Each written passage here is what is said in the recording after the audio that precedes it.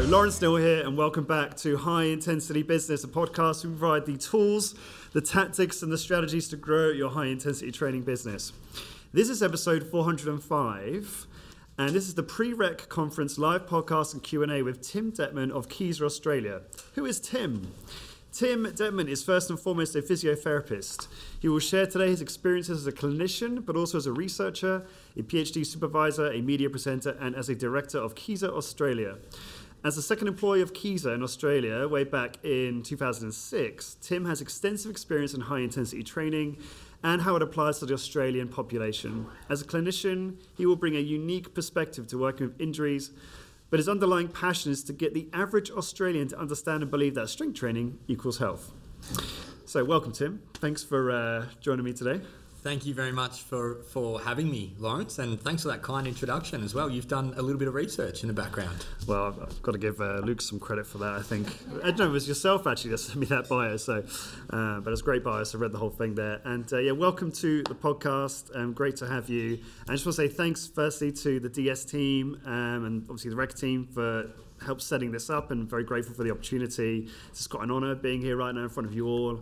It's very overwhelming. Apologies if when I came in today, I had to just almost head straight to this room because I was running late because there was this accident on the main road there, and I was very, very nervous and anxious. So thankfully I'm here and it's all going well, which is great. And so, Lawrence, I'd love to echo your words as well. I think it's such a wonderful thing that Discover Strength does to put this on for our community. We love at Kieser Australia connecting with our really close partners at Kieser in Europe, and I'm often on the phone to them or to Teams and Zoom, and it's been great to be able to add so many American colleagues to that group as well, because you guys have so much knowledge and so much history in this type of training that really, I've got a million questions for you guys over this weekend, so really looking forward to it.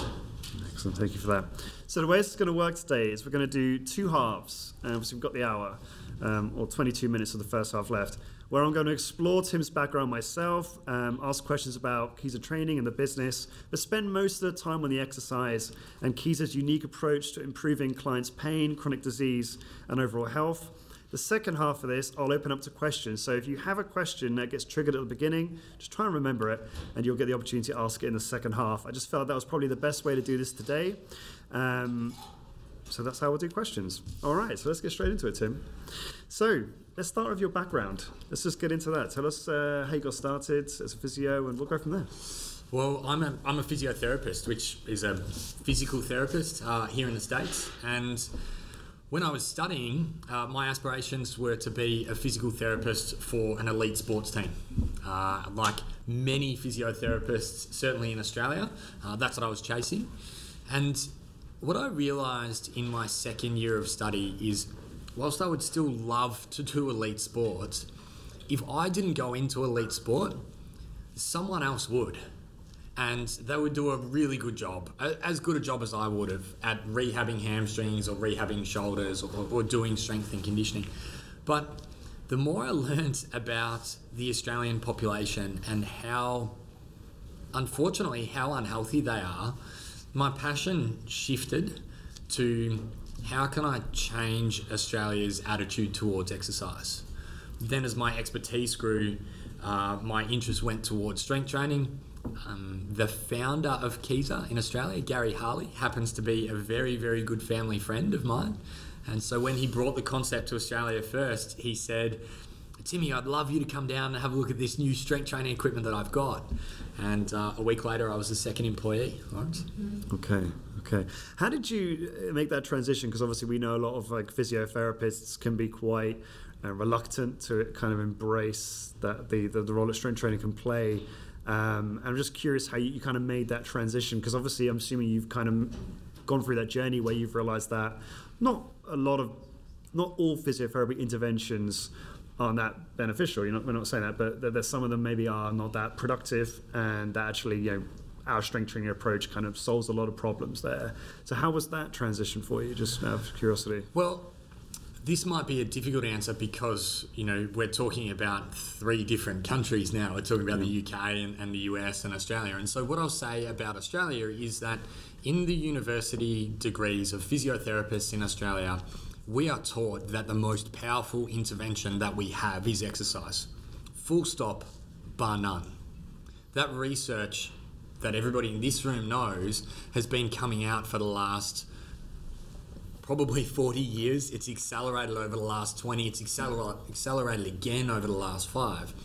What we realised at Kieser Australia is that the physiotherapy industry, certainly within our country, doesn't really have the resources, or traditionally doesn't have the resources to be able to apply a progressive overload strength training program.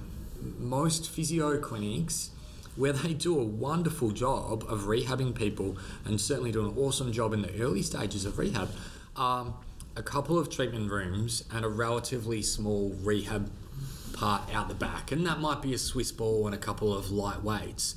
But all of the research is suggesting that moderate intensity, high intensity strength training is the type of training that we need to do. So I don't think that I made a transition in my way of thinking from a research point of view.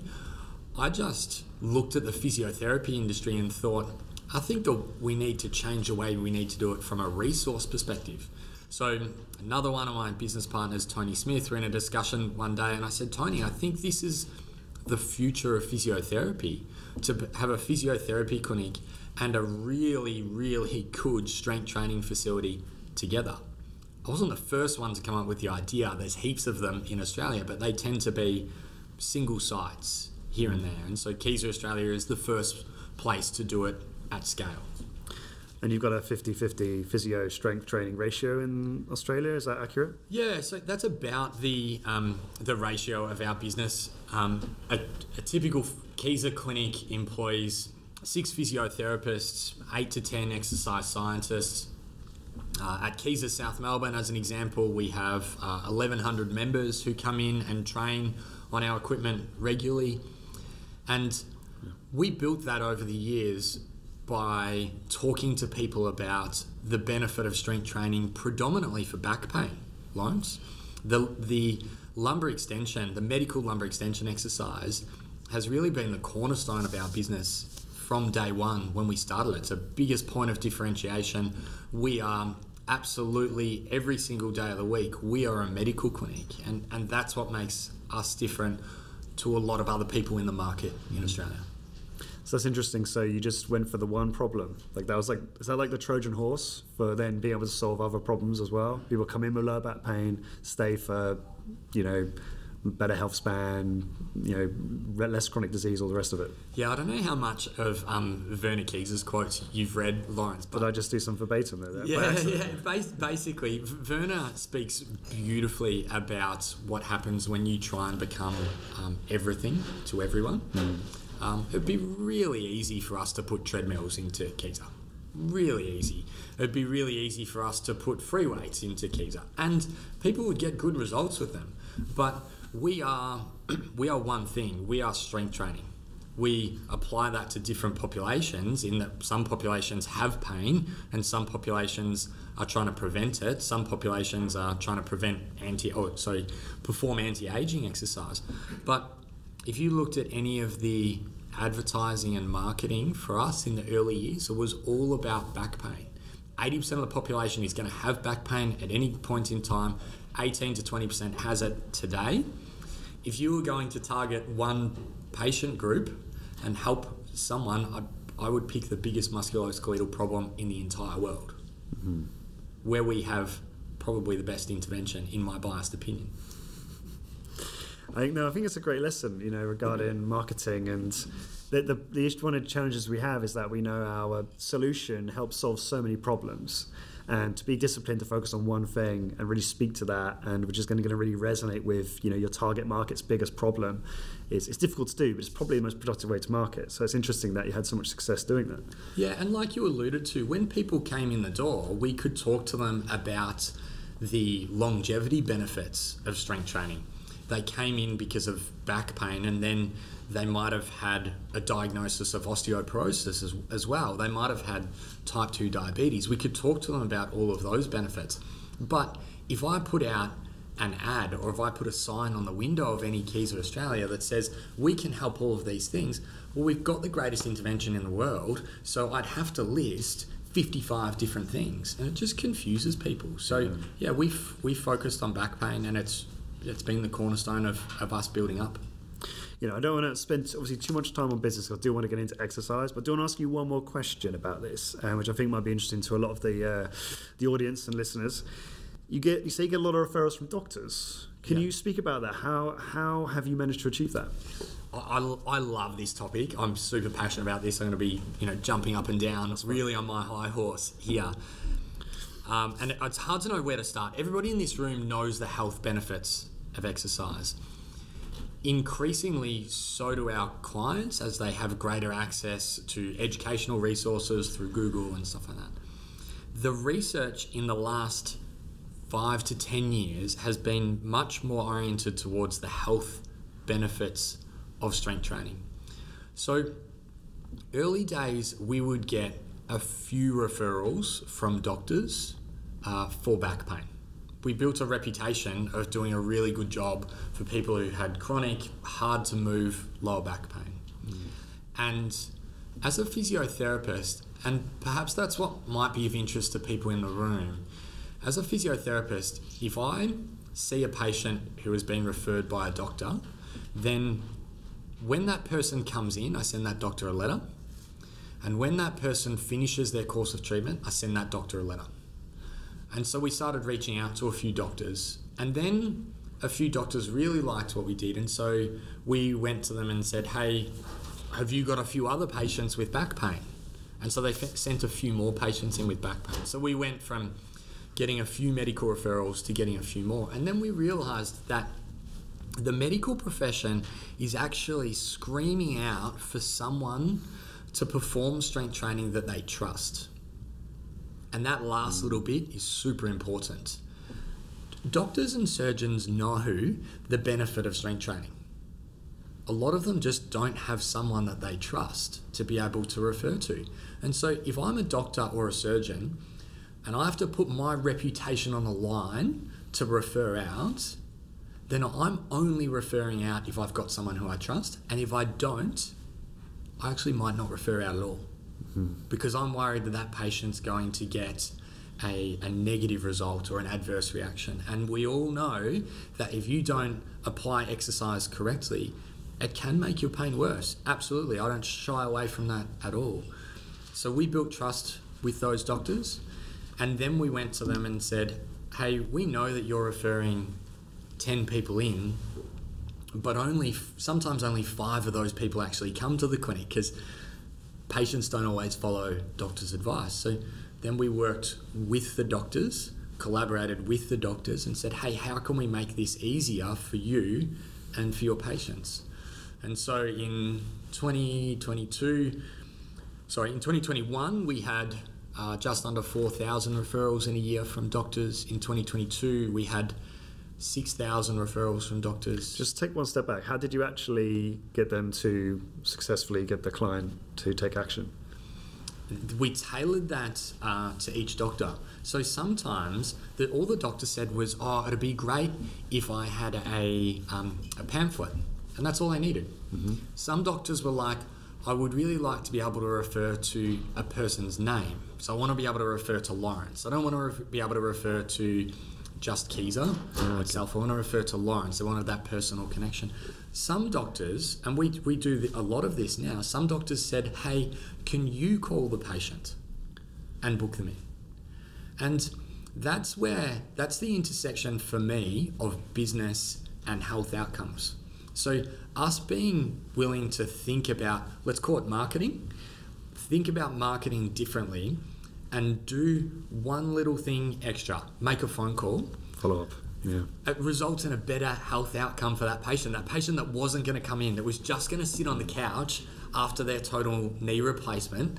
All of a sudden, we made a phone call. We made it easy for them. We created the path of least resistance, and now they're in. And when they're in and they start to get positive outcomes, their health goes through the roof. But we needed to find a way to take out the barriers, and there were some really interesting barriers.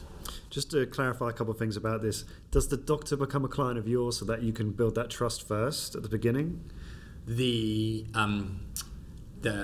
If a doctor trains with us, it's much more likely that they will refer to us. Yeah. So we invite every single medical practitioner to come in, and every medical practitioner that we invite in, we offer them a membership, and we say, hey, I would never expect someone to refer to a treatment that they've never tried or that they don't know anything about. So, hey, the Australian Physical Activity Guidelines say that every single person should do strength training twice a week, and there's no disclaimer for doctors being excluded from that. So how about you come and do strength training twice a week? And some of our doctors know a lot about strength training, and so they're really keen to be involved from day one. And some other doctors don't know a lot, and so they come in and trial it, and they think that, it's just a gym. And it's really hard for us to explain that without bringing them in. So we say, come in, trial it for yourselves. And yeah, you're right. We get more patient referrals from doctors who are training with us. Okay. So just starting to now segue into exercise a bit more specifically, one of the notes you shared with me ahead of this is that when you train a new client, high intensity, often you start patients out from a very low intensity first. I'm curious why, and what does that initial programming look like when you take on, I guess, not just lower back clients, but any patient who maybe is, requires more of a careful beginning with you? Okay, yeah. So let me be clear in answering this question. My number one priority is to have that client training long term. Mm-hmm. And that might mean that I'm not really that worried about what intensity they train at today. I care if they train 1% harder tomorrow or next week, or their weights are 1% higher. But the population that we're dealing with, which is really important to understand, is average age of a Kieser client is 57. Most people have never been into a strength training facility before. They certainly haven't been into a gym for 20 years. A lot of them are coming in with pain. I want them to get results long term. Sometimes the question I throw back to people is, what would be the benefit? What's the benefit versus the risk of me training them really hard on day one? So knowing that they don't have a lot of experience, we say, well, let's just train them. Let's get them started on the program, train them at whatever intensity they feel comfortable with. Let's meet them where they're at and then progress them over time. What does that look like? It can look completely different for different people. I mean, I have used every piece of MedX equipment on the lowest weight possible, probably except for the leg press. You're talking about your own workouts now? No. I'm trying to be funny. Failing. It was good. No, I liked it. And I think the crowd should know that they're allowed to laugh at your funny jokes. Yeah, absolutely. I appreciate it. I've literally used every piece of equipment except for the leg press on the lowest weight possible, because that's what I think a patient needed. I have had to stand next to pieces of equipment and coach and encourage and beg for patients to hop on it because they're so scared. I think keeping in mind that I've got a pain population who's coming into the clinic, often people who are really acute, often people who are post-surgical or trying to avoid surgery, is very different to what I imagine are the people coming into a lot of the clinics of the owners sitting in front of us today. So yeah, coming back to where I started, I'll put them on whatever intensity they need to. If it's a lower limb injury, then I can start them on a higher intensity on their upper body. But my number one priority is not to get them to train hard. My number one priority is to get them to train long term. Mm-hmm. Can you give us maybe a quick case study, like an individual that comes to mind, who you had to start with this type of approach, what that looked like, if there's one that comes to mind? Yeah, okay. So I'll use a back pain example. Yeah. I'll give you a bit of a patient life cycle at Kieser Australia. Someone comes in with an acute flare-up of chronic lower back pain. Okay, they're in a pretty bad way. They can't bend very much. We see them for a physio assessment at the start, and we do whatever hands-on physiotherapy they need, and that might be some education and advice. Often it's often a bit of hands-on treatment to try and reduce their pain, like acutely. Yeah. And what kind of advice on education? mostly around the fact that, hey, long term, to prevent this, you need to be doing some strength training. So you're pre-selling the strength training. But also, in the short term, we have to break a lot of myths. People are told, I was trying to bend down. I was trying to pick something up without bending my back. And I think about that, and I think, oh, gee, we've got a long way to go in educating patients. Like, your spine's designed to move, use the muscles, take some load off everywhere else, like spread the load across all the joints of your body. That's the safest way for you to move. So I'm trying to understand where they're at initially. I'll do whatever hands-on treatment I need to, and then as soon as possible, get them onto the lumbar extension at a low weight. And for those really acute patients, I won't test them the first time I put them on the lumbar extension exercise. I might put them through a couple of sessions first, and then whenever I feel like the value of testing them outweighs the risk of flaring them up further, then I'll test them. So I'm trying to test them as early as possible to give them a baseline. They'll then do a spinal program at Kieser. So a spinal program with us is typically, as a starting point, it's 12 LE sessions over 6 weeks. What that might look like is that someone starts with mostly physiotherapy and a little bit of exercise in those sessions. By the end of a spinal program, it's mostly exercise, maybe a little bit or even no physiotherapy at all. And by more exercise, what I mean is we'll do the LE, and then we'll go and do hip abduction, and we'll go and do hip adduction, and we'll get them onto torso rotation as well. Okay. And we'll introduce those one at a time, monitoring their recovery really, really closely. Because I get 50% of my information in the session. How does that feel? Where are you feeling it? How hard is it? How easy is it? And I get 50% of my information afterwards. How did you recover? What were your symptoms like that evening? What were your symptoms like the next day? Okay, interesting. Right?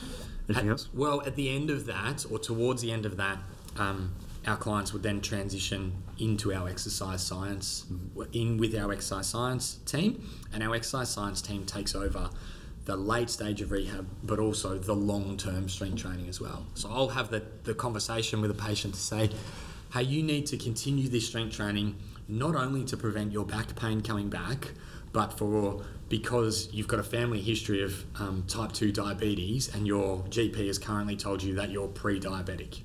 And they say, well, how long do I need to do it for? And I say, you need to do this for twice a week for the rest of your life. The first time they laugh at that a little bit, and then I look at them straight in the eye and I say, no, you need to do it twice a week for the rest of your life, because this is the best thing that you can do to live an active and healthy life going forwards. And whatever orthopedic or metabolic condition we're talking about, strength training is the best thing that you can do. Why do you think people think that? Why do you think people say, how long do I have to do this for? Why have they got that mindset? I've always wondered.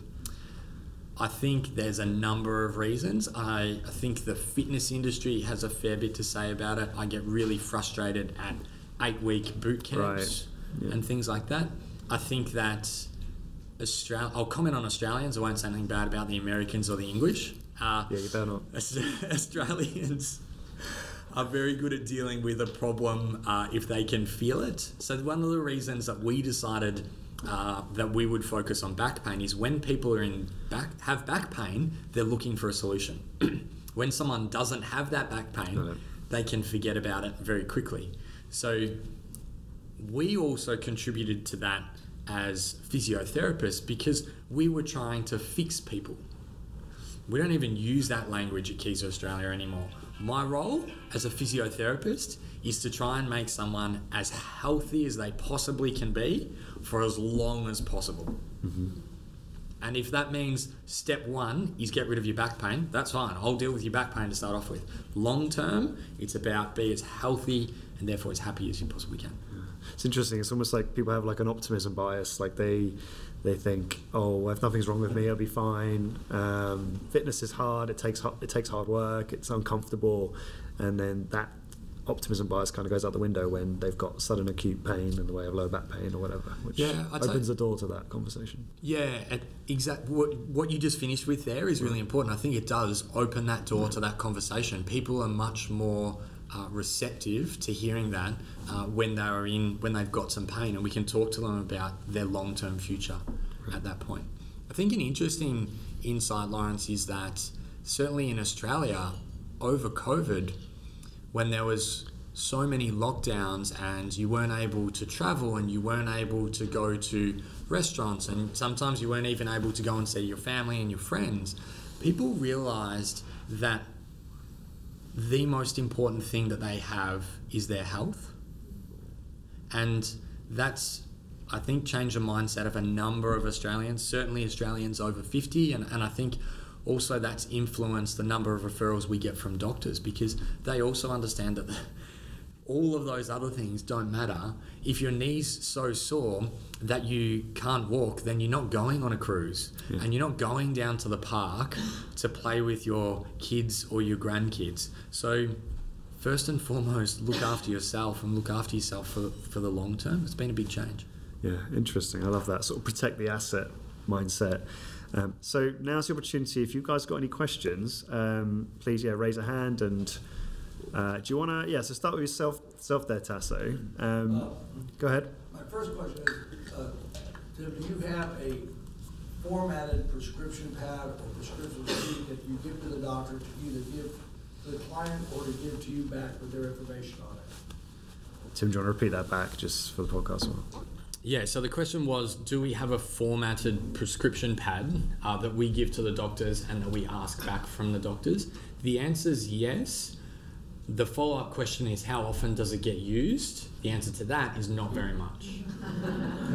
And so the important thing for us at Kieser Australia is we're trying to build a relationship with those doctors and genuinely try and get the best result for their clients. And sometimes that means making the life as easy as possible for the doctors. And so for some of those doctors, they're like, that's great, if I've got a prescription pad, I can write down what I need. For other doctors, that makes life harder, and they just want to be able to say, hey, you need to go and do strength training, and I trust the guys at Kieser Australia, so go and do it there. And that's the simplest way for them to do it. But I think that philosophy of, or our philosophy of, what can we do to make that process smoother and easier for everybody involved? Like, that's my big picture answer to your question. And do you try to set up a system within the office where maybe takes the patient out to his office manager or the girl that makes a reservation and say, let's try and get Kieser and Mrs. Joe together? Can you just ask that again? I'm not sure I understand that one. I'm wondering if you educate the office so that you talk about making it easier, that the doctor can walk out with the patient and say, hey, I want you to see the receptionist, make an appointment for 3 months from now or 2 months from now, but also I want her to set you up with Kieser or give you the information for Kieser. Yeah, so the question is essentially, who else do we involve in that process? Is it just the doctor and the patient? No, it's anybody else who would be involved in that, whether that be admin staff, whether that be the clinic nurse, whether that be the surgical assistant, whether it be, I can think of an example of a doctor in Sydney who does DEXA scans and VO2 max tests for a lot of executives. And he does that with exercise physiologists, and all they do is assessment. They don't do any interventions at all.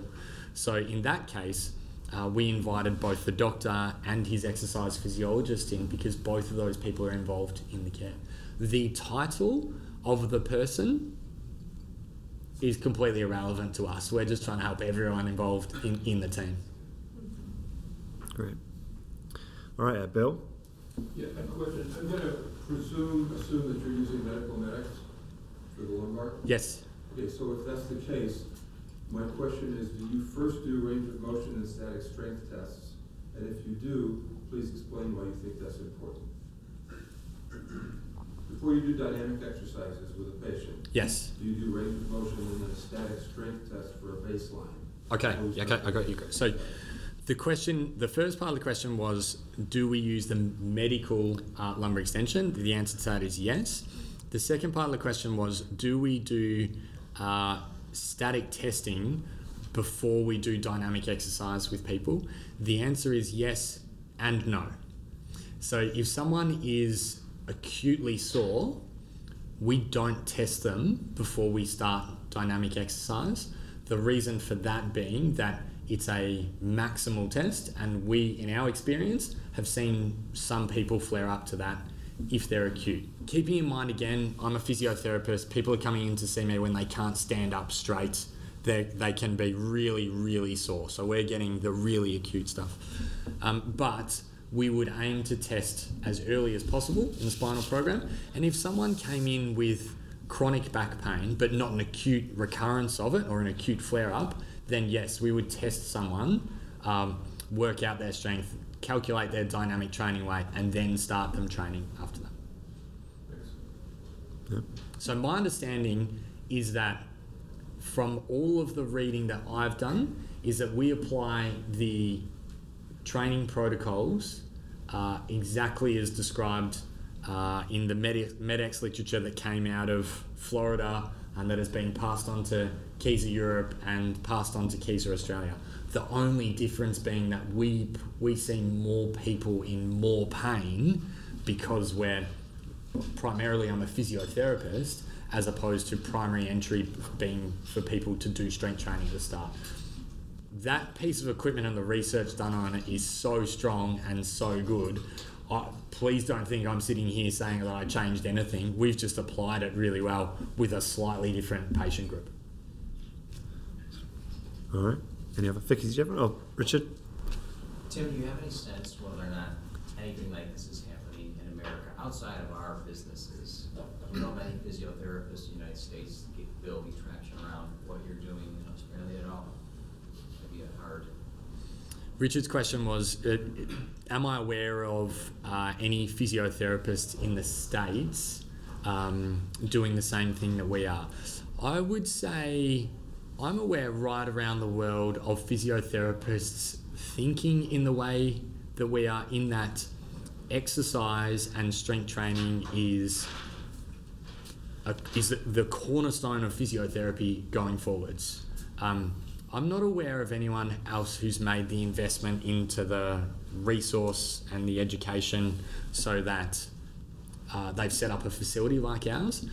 Not on scale. So right around Australia, there's some awesome physios who have set themselves up inside of really well-equipped gyms, and they've got a good strength and conditioning background, and they do a great job. As far as I'm aware, I think there's only us who's doing it over multiple locations. So I imagine probably the same is happening in the US, but my US experience is limited to hanging out with Luke up here and Jim Flanagan down in Florida. So maybe I'm not the best credentialed to answer that question. Anyone else? Vicky, did you have one or no?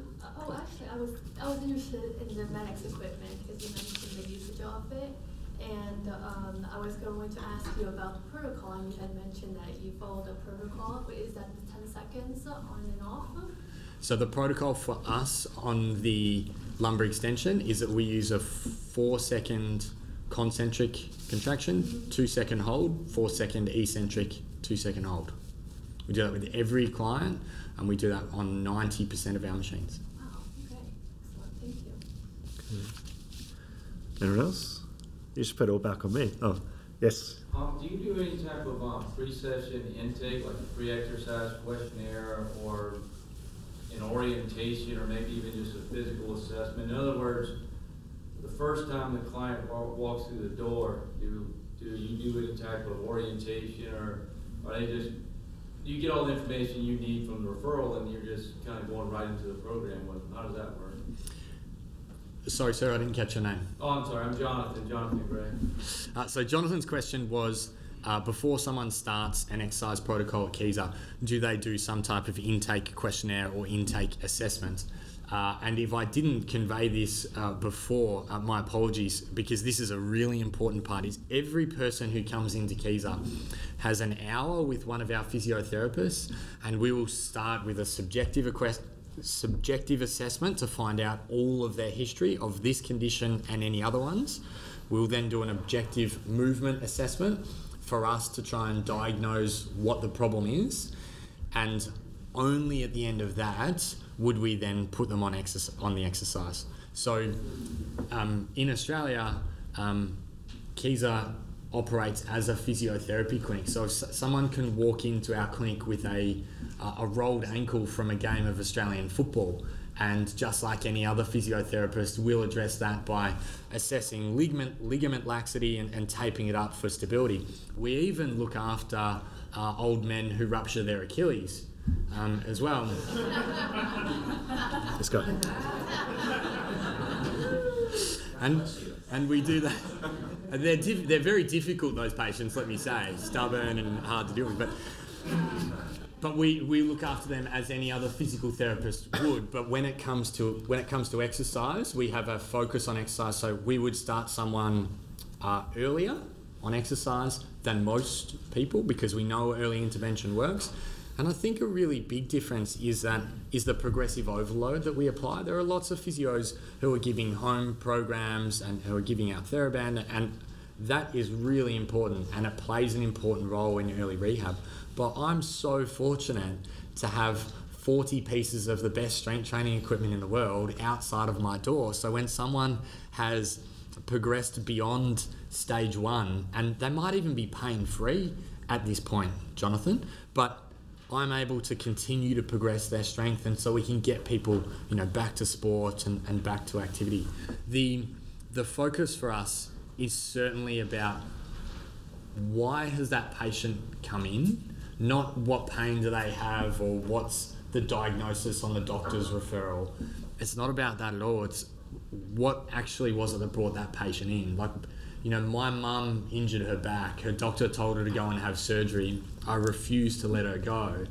And she was back playing tennis within 12 weeks.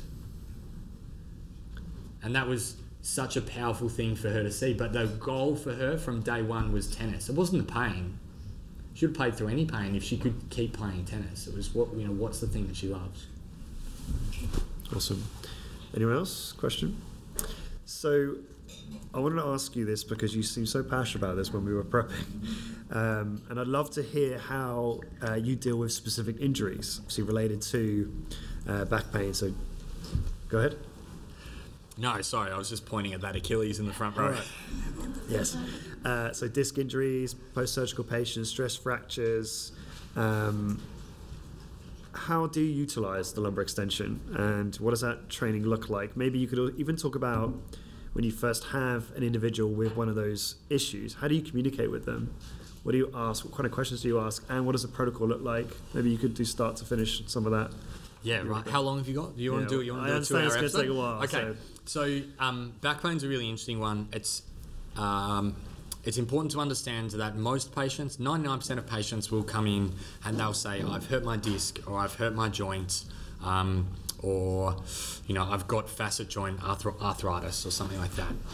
What we know as research-oriented physiotherapists is that 80% of lower back pain is non-specific and cannot be localized down to one single part of the anatomy where the pain's coming from.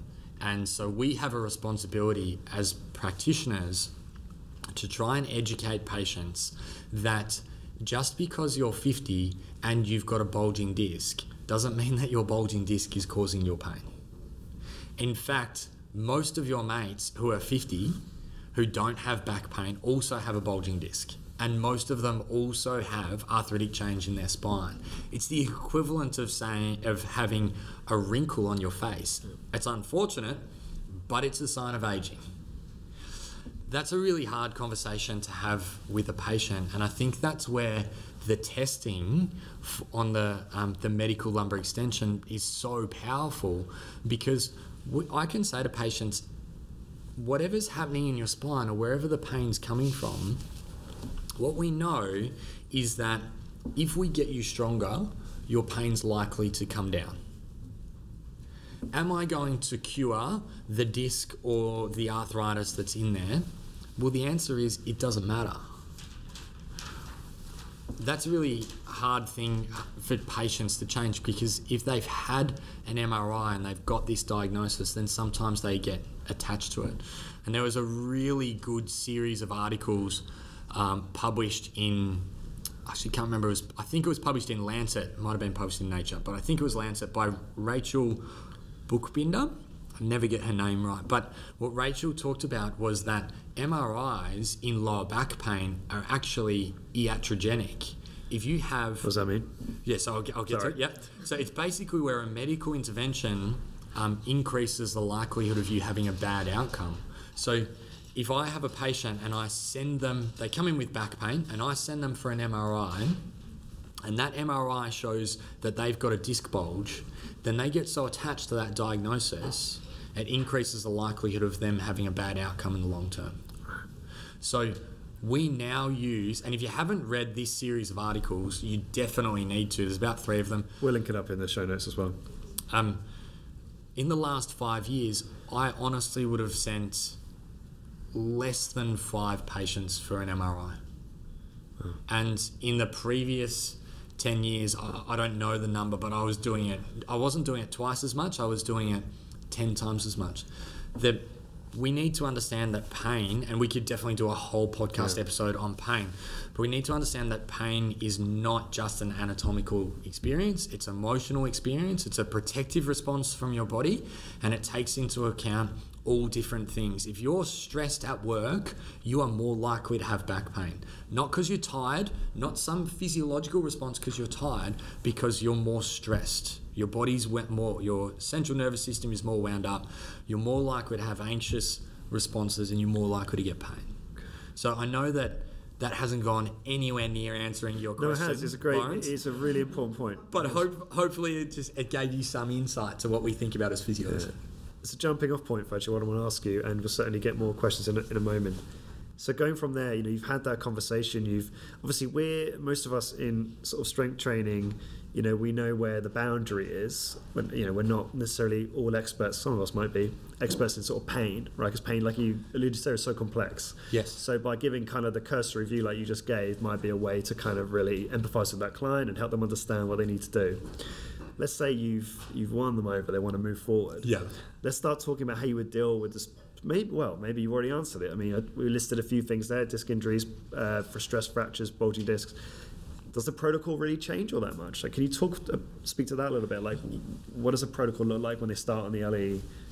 Yeah, depending on the presentation. Yeah. So there are a couple of guidelines that we definitely have. If someone has a acute disc flare-up, which I could broadly say is a flexion biased injury. So when they try and bend, anything that requires bending, they get sore. So standing up, trying to touch their toes, someone who gets pain when they sit down for a long period of time. So it's a flexion bias. We wouldn't take them beyond 36 degrees on the medical lumbar extension to start off with if they were acute. And if they had chronic symptoms of that, we wouldn't take them past 54 degrees to start off with. And that's based on our clinical experience. Sorry, one interjection. If someone is experiencing severe acute inflammation, will you just leave it completely and wait maybe a week or two? Do you ever do that? Not put them on the... Well, if someone comes into you and they're really in some pain. Yeah. And like severe pain. Yeah. Does that change anything? So would you still do that? Go ahead. If it was their first presentation, then I might just do physiotherapy that session, not do any of the exercise. So I think the phrase I used before is I'll get them onto the lumbar extension as soon as I can. Mm-hmm. Sometimes, most of the time, that's quite early in session 1 or 2, but sometimes it could be session 6 or session 8 for someone who's really acute and non-responsive to treatment as well. If they were in the middle of their spinal program and they were having a flare-up, which is normal, like people don't linearly progress out of pain. If they came in with a flare-up, then I'd have a clinical decision to make. I've definitely, even when someone's acutely sore, I've put them on and got them to get their muscles to fire to try and build stability, and I've moved them passively through range, but that's such a on-the-spot clinical decision based on so many different factors, a lot to do with the patient and their confidence and psychology as well. Okay. If anyone's got any questions, please feel free to interject. Yeah, go ahead. Just before that question, just you asked me about disc injuries, and the other one is kind of stress reactions or spondylolistheses or something like that. And so they're extension biased type injuries, and I'm not going to try and teach everyone to be a physiotherapist in a 55-minute podcast, but if you do have an extension biased injury, like a stress reaction or a spondy, then we limit people's range into extension. So for us, our clinical experience is that beyond 12 degrees is where people start to see more symptoms. So we definitely still put them on. They respond fantastically. In my personal clinical opinion, one of the conditions that responds best to the medical lumbar extension is stress reactions in adolescent athletes. We've just seen some fantastic results for those guys, but we don't take them back beyond 12 degrees. Okay, so you're kind of just looking, as I know many of us do, looking for that pain-free range of motion. So adjusting how much flexion, how much extension there is with an individual can quite quickly feel out what that individual's capable of and what they're going to be comfortable doing. Yeah, Lawrence, the only thing I would add to that is I'm certainly interested in their range of motion on the equipment. But there's often times where someone can move a long way on the equipment. Okay. And as a clinician, I look at them and I look at their history and how they've responded to movement before, or how they've responded to movement in the last week, and I shorten that range. And I go, I'm just not going to take you through that really big range, because on the LE, you're stable. Often people move better on the LE because you're in there and you're isolated and your pelvis is being held together quite tightly. So I always err on the side of caution if I feel like someone's been a bit sensitive or irritable, is the word that we would use, to pain before. Okay, understood. Go for it. Cole Truesdale, Discover Strength. So it sounds like you have two different populations of workers. You have your PTs and then you have like your strength coaches. What is the communication aspect between those two populations, if there's anything? Kind of the curiosity here is, for instance, we don't have PTs obviously on our staff, and that's kind of a third-party source for a lot of clients that they have a PT. And sometimes a client will come in and a PT has given them kind of conflicting advice, or like the communication's a little off. So what do you guys do where's the integration talk between those two? Where's the boundary kind of? Yeah, I love this question. So the question is, we have physiotherapists and exercise scientists in Kieser Australia. We do have a third profession, which we call exercise physiologists, who are specialists in, let's call it, metabolic chronic conditions. So physiotherapists more focused on musculoskeletal, exercise physiologists for us, metabolic. That's another long story. But what's the communication like between our professions? Good when it's good and bad when it's bad. No, it's something that we focus on a lot, because the best experience for our clients is when our physios and our exercise scientists are sharing information really well. And 3 of our exercise scientists sitting in the room down the back. So you can ask these guys this question later on. That model of our physios and our exercise scientists working really well together is the model that we have applied to medical professionals. My question to you would be, does it really matter if the person's in the room or if they're down the road in another clinic? The answer is, well, one requires a face-to-face conversation and the other one requires a phone call. For us, and I'm speaking as a health professional, we need to get better at collaboration, and that's one of the things that is going really well for us, is us trying to help doctors and help surgeons for them to be able to fulfill their rehab pathway. These guys know the research, they know the evidence, they're looking for someone to be able to partner with. So we have a huge amount of interaction between our physios and our exercise scientists in the clinic, and that's both formal and informal. And the more of that interaction that happens, the better outcome a client gets. And I think it's a really big reason why people choose to work at Kieser as well, because as an exercise scientist, you get to work really closely with physios. And as a physio, I'm not just treating people who are in pain and seeing them again 3 months later for the same pain condition, actually helping their long-term health. That collaboration internally and externally is something that really makes us different. Anyone else? Yeah, Lisa? I'm having trouble forming this, but taking what you do, which is so unique in so many ways, to people, as you were mentioning, that don't have physical therapists in their studio, what do you do when you have, I have several people with back issues, and I don't feel qualified to go past what my knowledge base is at this time, to push them in any way, because I don't know what's going to happen. And a lot of times they're seeing orthopedists and they go and get injections. And I don't know what that means in terms of me working with them. Are they now not feeling pain, but are we going to do something that's not good for them? Like, how do you deal with those? That's a great question. So the question is, if you don't have a physical therapist in your studio and you have, let me start big and I'll go small, and you have patients with pain, how do you approach it? First thing I would do is pick up the phone and I would call their physical therapist or their orthopedic surgeon or their doctor. And when you call the right physical therapist, the right doctor, they'll answer the phone and they'll work with you to help you get the best result for the patient. The other thing I would say is congratulations for taking into account what is your scope of practice. And I think that's what makes a lot of people in this room different to, let's call it the gym industry, where you realise that patient first and foremost is the most important thing, and not just progressing them for the sake of progressing them. To get more specific about what should you do in that situation is really tough, because there are patients that I would comfortably push really hard in that situation from an exercise point of view, and there are patients that I would tell them to have the week off this exercise and we'll just go and do those ones. What I would do in every single situation, because keep in mind my bias is to getting people to do exercise long term, in every single situation I would try and educate that patient that they can still move and they can still do some exercise. Because what I don't want is for that patient to give up exercise every time they have an episode of pain.